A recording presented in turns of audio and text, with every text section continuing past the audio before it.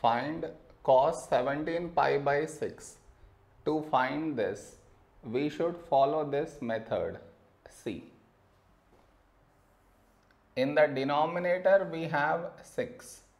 In the numerator 17. Now you should check.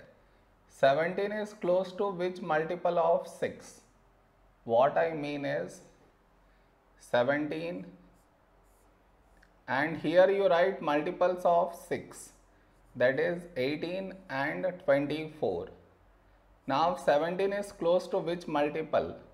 This is close to 18. So 17 should be written as 18 minus 1. So this will become cos.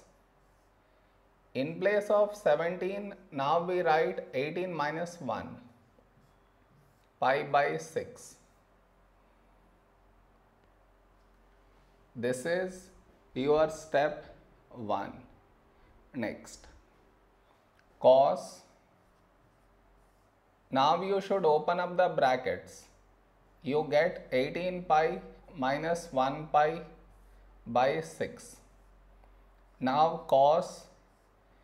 Here you should split the denominator in this way.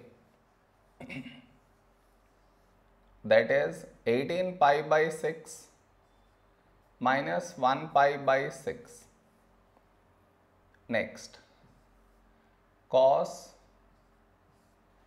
Now here you should cancel 6 1s, 6 3s. So you get 3 pi minus this no change, 1 pi by 6. Next, here we have pi, so cos is not going to change, it will remain cos, and inside we get this angle pi by 6.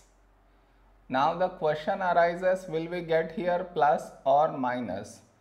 To answer that, we should look at the number before pi, which is 3, and 3 is odd, and all the odd multiples of pi, they lie in either in the second quadrant or in the third quadrant.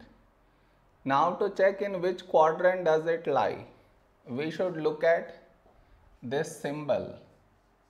Here we have negative, that means the angle lies in the second quadrant, and in the second quadrant cos is negative, so you should put negative. So negative cos pi by 6 is root 3 by 2. This is our answer.